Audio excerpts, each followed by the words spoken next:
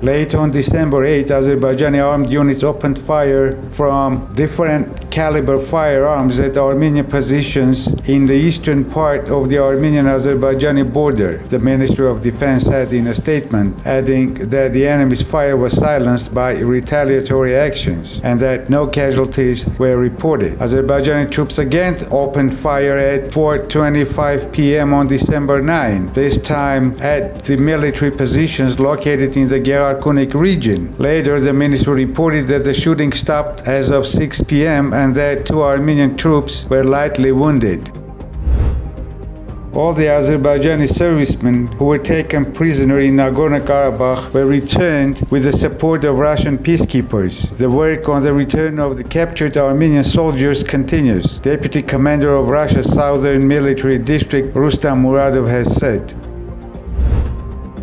For the implementation of the Sochi agreements, the Russian side expects Armenia and Azerbaijan set up delegations as soon as possible for further formation of a commission on border demarcation and delimitation, Russian Foreign Ministry spokesperson Maria Zakharova told a briefing on Thursday.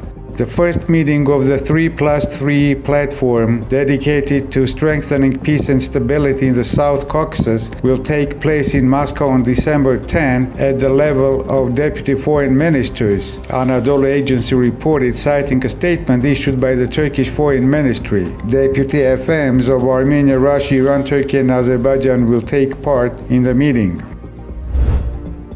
Georgia is not planning to participate in the 3+3 platform in the South Caucasus. A representative of Tbilisi will not be at the first meeting to be held in Moscow, a statement published by the Georgian Foreign Ministry says.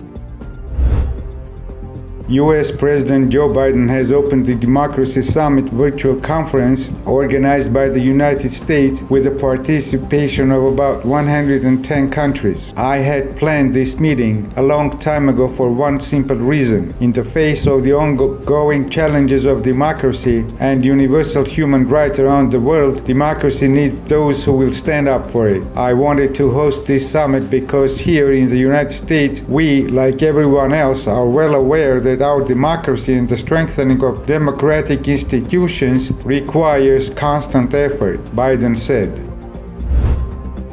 On December 9, 1948, the UN General Assembly adopted the first human rights treaty, the Convention on the Prevention and Punishment of the Crime of Genocide. The Convention on the Prevention and Punishment of the Crime of Genocide clearly stipulates that genocides have caused enormous harm to humanity at all stages of history, thus referring that the crimes of genocide appeared before the adoption of the Convention. The Armenian genocide served as an important precedent for the adoption of the Genocide Convention, which was publicly mentioned by the author of the convention, Rafael Lemkin. An Armenian Ministry of Foreign Affairs statement says, with regard to the Genocide Day marked internationally on December 9.